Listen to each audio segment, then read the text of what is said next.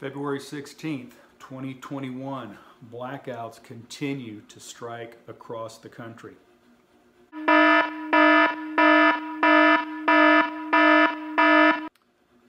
Hey everybody, Hill Country Prepper. Appreciate you guys checking out my videos. Thanks to all my subscribers. I appreciate the comments, keep them coming. Just want to say thanks for that. So here we are in virtually day 2 of this major Polar Vortex event that's brought just bitter cold as far as South Texas. Now this morning where I'm at, it was about 15 degrees. I think it might have warmed up right now to possibly the mid-20s, but we're expecting not to get out of 32 degrees by the end of the day. So it's going to remain freezing all day long. This will be I think the second consecutive day. And on top of that, we're also expecting some more freezing precipitation this evening. So what we've got, the county that I live in, there's approximately 1/3 of the population. I believe the population of this county is about 2 million people. So 1/3 of the population is still without power.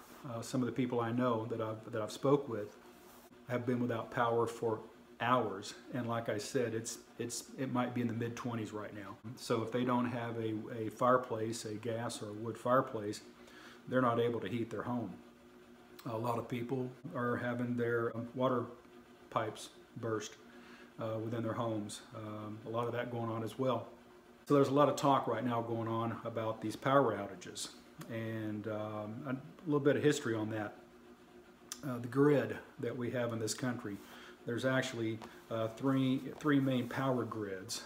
You've got what's known as the Eastern Interconnected Grid, and then you've got the Western Interconnected Grid, and then you got Texas. Texas, for the most part, it has its own grid. Now, you take out Texas, and the Eastern Interconnected is basically everything else on the east side, east of the Front Range of the Rockies. And then, of course, the Western Interconnected from the Front Range of the Rockies going to the west. Here in the state of Texas, most of the state is on their own power grid, except for a section out around El Paso, which is on the Western Interconnected. A large part of the Panhandle, Lubbock north to Amarillo, is on the Eastern Interconnected. And then a large part of the eastern Big Piney Woods of Texas, basically from Beaumont all the way north up past Texarkana. Those are on the Eastern Interconnected Grid. A little history as to why Texas has its own power grid where other states don't. How that came about back in the early days after Edison had got the power plants and everything up and running, you started to see little power generation plants popping up here and there. And it really got ramped up about World War I, where the power plants started linking themselves together. And then again, even more so in World War II, where they started getting into a lot of hydroelectric power, so there more and more links were being made. Now, in 1935, the Federal Powers Act was put in place, and what this did, this gave power to the Federal Power Commission to regulate the sale of interstate electricity. Now, because Texas didn't cross any state lines, they didn't get involved in that, so they weren't regulated. In fact, I don't think power grid in Texas, which by the way is known as the Electricity Reliability Council of Texas, ERCOT. Don't know how that reliability is working out right now, but that's the name of it. They really didn't start getting into regulation until in the 70s. Now, a lot of people think that the Texas grid is completely isolated from the rest. It's not completely. They can connect to the Eastern Interconnected in times of emergency, and they've done that a very few times in the past. They can also connect to the power grid in Mexico when needed, and they've also done that as well. But with the situation we find ourselves in right now with these rolling power outages, and they're really not rolling, they're just power outages and people are without power. You know, we have massive heat waves here in the summertime, and there's people running their ACs 24/7, just cranking out the AC, putting a lot of stress on the power grid. We don't have a lot of rolling blackouts or blackouts in the summertime. And now here we are, and we knew this was coming. We knew a week in advance that this polar vortex was on its way. Had plenty of time to prepare.